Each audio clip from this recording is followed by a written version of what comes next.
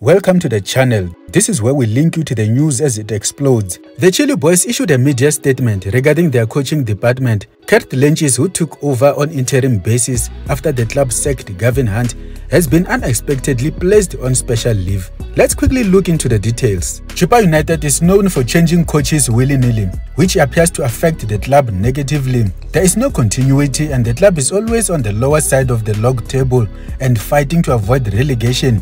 The statement indicated that the club is actively looking for a head coach. While they do this, the club decided to put Lentjies on special leave. It is not clear if he will still be considered for the top job, but it is highly unlikely given the recent unprecedented action.